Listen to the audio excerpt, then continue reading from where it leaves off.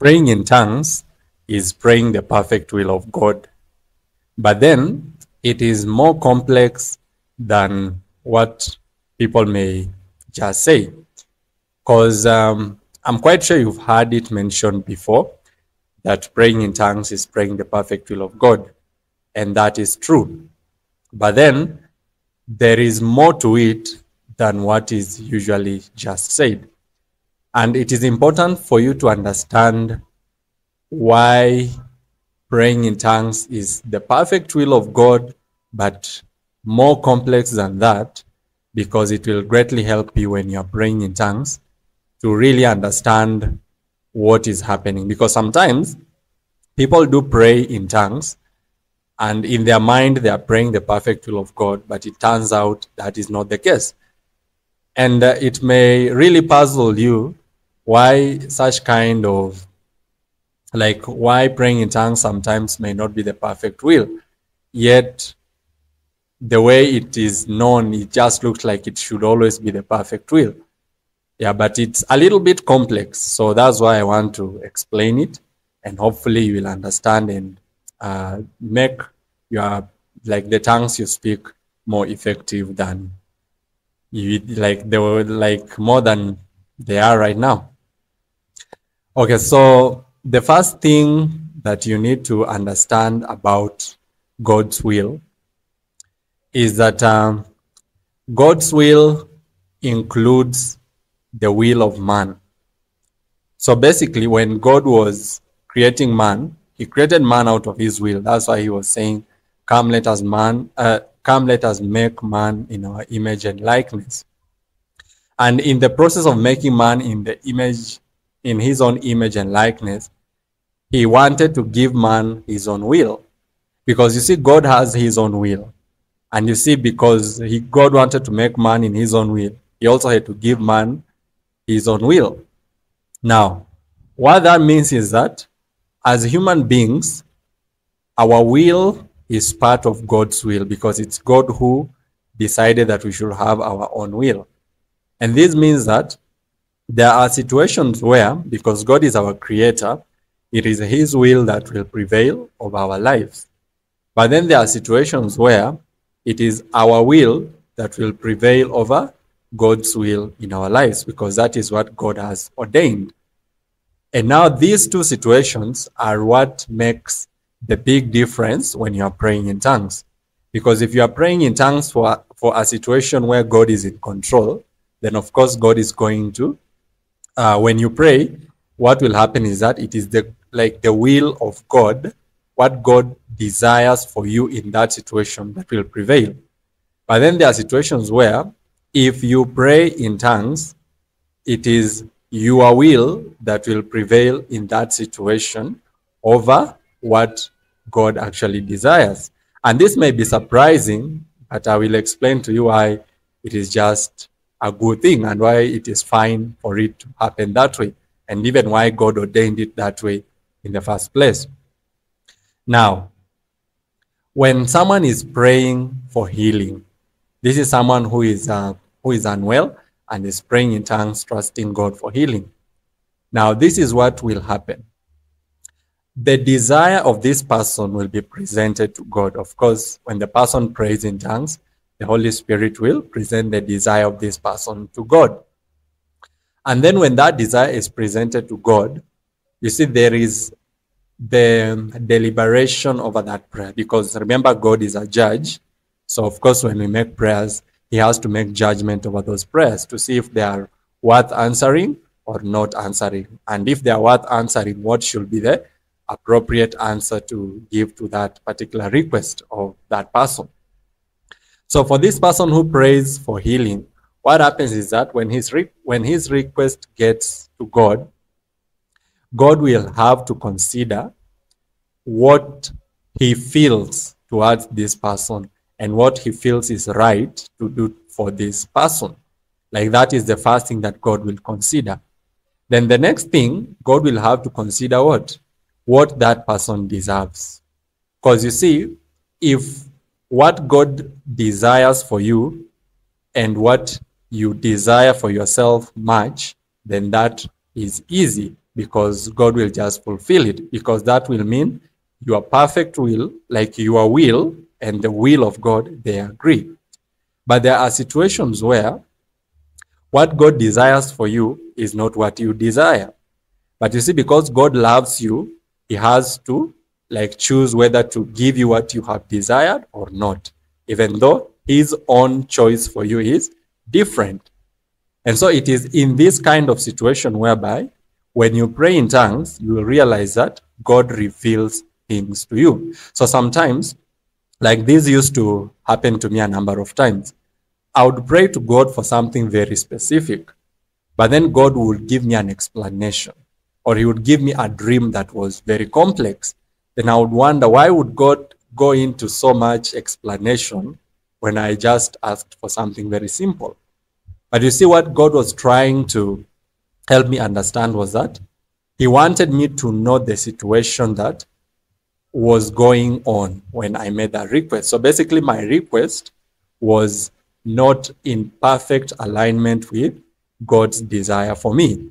But my request wasn't necessarily something evil. So what God wanted to do was explain to me that what I was desiring was not necessarily something evil, but at the same time, it was not what he wanted for me. And you see, God wanted me to know it so that I make a decision whether to continue asking for the same thing or just to go on with my desire, or like change my desire to his desire. And you may ask yourself, because you see, I have seen a number of people who just keep saying, all I want is just God's perfect will. All I want is God's perfect will. And I don't blame them for saying they want God's perfect will. But you see, there are situations where God's perfect will is too difficult for you to fulfill. So basically what God is requiring from you, you have the capacity to fulfill it, but you don't have the faith to fulfill it. And you see, God will be more like God will be more pleased with you if you choose to go with something that is not his perfect will, but you do it perfectly with faith, as opposed to someone who actually chooses to go for God's will and fails to fulfill it because he lacks the faith. More like what the Bible tells us, it is better not to make a vow to God than to make a vow to God and not fulfill it.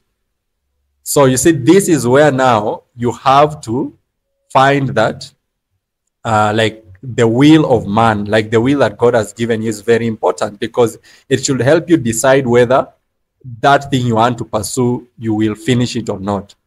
Jesus also mentioned this when he was talking about people following him. He was saying that people must take up their cross and follow him. And he gave a very good example. He said that before you build a house, you have to sit down and calculate the cost, lest you start building the house and get stuck along the way and people laugh at you. So you see, the calculation of the cost is your responsibility. At the end of the day, you will have to decide within your will whether you should go ahead with building that house, whether you should go ahead with following Christ. What Christ will do is that he will tell you the price that you will have to pay by following him. So basically, he will show you the amount of suffering you will have to go through. He will show you the kind of pain that you'll have to endure and all that it entails following Christ. But then at the end of the day, it's you to decide whether you are ready and willing to pay that price or not. So that if you fail, then God will judge you and judge you for having failed to keep your faith. And if you stand firm, then God will have to reward you because you stood firm. And you see, the reward and the punishment, they can only be possible if you have made a choice yourself. But you see, if God made a decision for you, then he can't judge you because he's the one who made that decision for you. And that's why sometimes God will have to avoid making a decision for you and just explain to you the situation so that you make the decision. And something that you need to notice is that when you are still young in the faith, usually God will make decisions for you, because the decisions that we usually make early on in our faith and in our walk with God, they are very straightforward and automatic decisions. And so those ones, God makes them for you. But then as you start growing in the faith, then God begins giving you more and more room for you to make your own decisions. And there is where now your free will, you have to like exercise more of your free will as opposed to like relying on God to tell you what to do, because actually God will stop doing, God will stop making some decisions for you so that you make them. Now, when you pray in tongues, praying in tongues is like praying the perfect will of God, because the Holy Spirit understands the mind of God and he also understands what you desire. So he basically intercedes for what you desire according to God's perfect will. But in a situation whereby your desire is in conflict with what God desires for you, the Holy Spirit, who is the intermediary between the two of you, will have to like decide what he will tell God, because you see, the Holy Spirit knows that these are two conflicting desires. So usually the first thing that he will do is that he will try to get the perfect merge between your will and God's perfect will. So basically where they merge, he will try to get that done and try to address that to God. But where those two do not meet, what he will do is that he will explain to you. So the Holy Spirit will start revealing to you some things that you are, like the situation that is at hand, and it will require you to make a decision.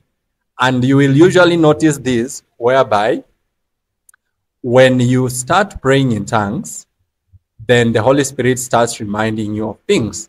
Basically, there are like times, in most cases, like what I have seen is that you start praying and the Holy Spirit reminds you to do things like pray and forgive someone. Or sometimes you start praying in tongues and then you remember something that you did. You just remember something that you did and some instruction of what God wants you to do concerning that. So usually when the Holy Spirit is revealing those things to you, is because those are the things that are actually conflicting with what God desires for you. And you see, the Holy Spirit can't infringe your will. So basically he can't he can't pray for you those things. So basically he will have to tell you that those things are the ones that are hindering your prayers, wait for you to decide whether you'll pray for them or not, and also wait for you to make your decision. So after making your decision, that's when the Holy Spirit will now decide whether to continue interceding for you or not. So basically, if the Holy Spirit wanted you to repent for something and you eventually repent for it, then of course he can now go on and continue interceding for you. But you see, if you don't repent, then the Holy Spirit will also do what? Avoid praying for that specific thing that you're praying for, because the Holy Spirit knows that it will conflict with God, and so it won't be answered, and so he will just keep quiet.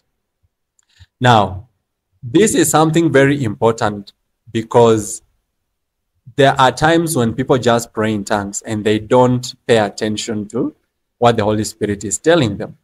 Because if there is a conflict in your will and God's will, the Holy Spirit is going to let you know. And if you don't handle that conflict, then you have to be assured that what? The Holy Spirit will do it, will withdraw from interceding for that specific thing. So basically, he will just go to interceding for very basic things. And this is where you will find that you are praying for something like very specific, but you're not getting any answer. You are praying in tongues, but not getting any answer. So usually it's because you have begun interceding for something. The Holy Spirit sees a conflict. He lets you know that there is a conflict, but you don't take any action. You don't take any decision. And so what happens? It is just brushed off.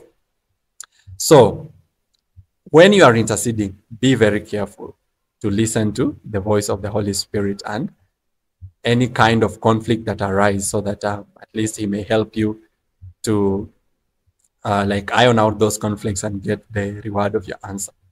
So that's it for today. I hope you have understood and learned something. If you have any further questions, you can always ask, and I will do my best to explain it to you. So God bless you.